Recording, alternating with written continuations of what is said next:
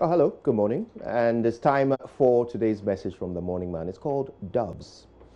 Now, I spent a lot of time last night thinking about the things that divide us as a people. For Ghanaians, it's not race, it's not gender, it's not religion or complexion or age or even sexual orientation. No, it's politics. We're all living in a country where people die for no other reason than a lack of hospital beds, but we fight each other over it because of politics. The city is losing equal value in all our pockets every day, but we manage to disagree over it because of politics.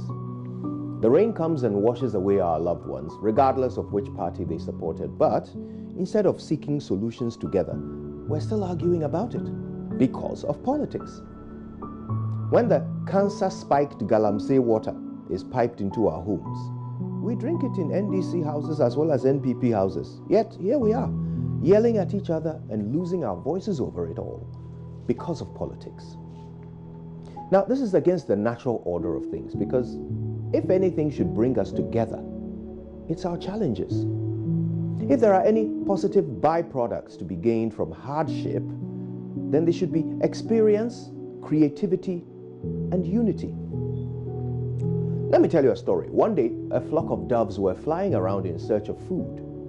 Now, one of them spotted some crumbs on the ground and eagerly flew down to peck at them. Now, all the other doves followed suit and settled down to enjoy the unexpected free lunch. Suddenly, the hunter popped out from behind a bush and threw a net over the unsuspecting birds. Stunned by the ambush, the birds froze for a moment. Then they noticed that the hunter had picked up a great big menacing-looking stick to club them to death with. Immediately, they started to panic, hopping around, chirping in a frenzy, each one moving in a different direction, all the while getting themselves more and more tangled in the net. Suddenly, the smallest bird in the middle of the flock screamed at the top of his voice, "Stop!" All the birds froze. The little bird continued. He said, "Friends, who are we?" They all chirped in unison, "We are doves." And what do doves do best? After a moment of hesitation, the bevy chorused together, "We fly." Now, at this point, the hunter and his club were meters away and an ugly death was imminent for them all.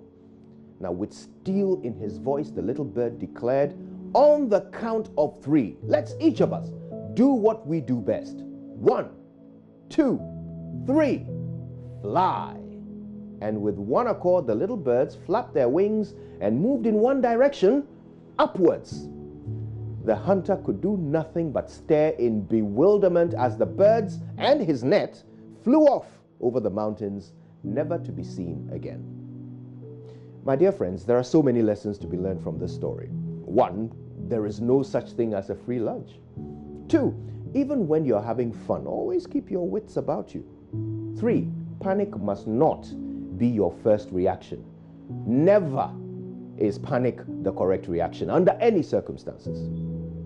4, unique problems require a unique solution. So think outside the box.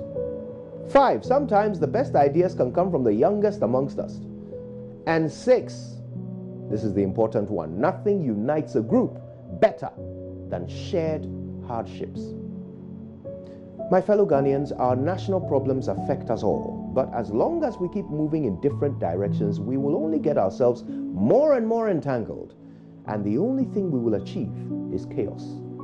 So let's each of us put our strength, our talent, our experience, and our creativity into solving the many problems that threaten to trap us in terminal crises. But for the love of God, let's put aside the politics and let's point our best efforts in one direction, upwards. My name is Kojo Yankson, and we're all in this net together. So on the count of 3, let's do what we do best and fly. Good morning, Ghana.